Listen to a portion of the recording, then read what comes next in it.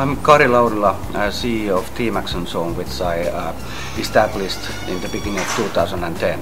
Team Action Zone is bringing computer gaming outdoors. We are combining traditional computer gaming and outdoor exercise or outdoor sports. And we are focusing especially on team games that enable even hundreds of people to play the same real-time game.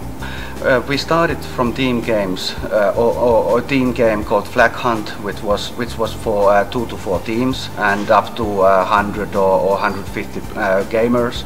And we continued from that and developed Action Track, which is more or less amazing race type of gaming platform, which really enables gaming in several cities simultaneously or even several countries.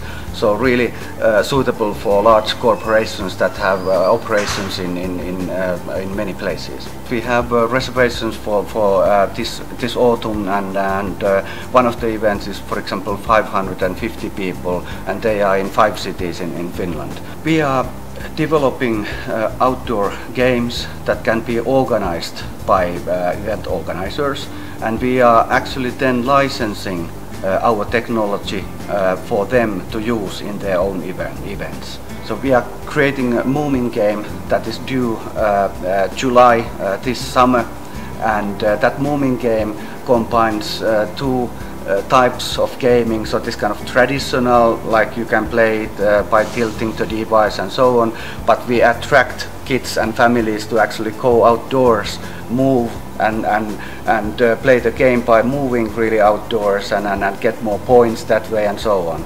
So our games are good because they make you really exercise and have fun at the same time.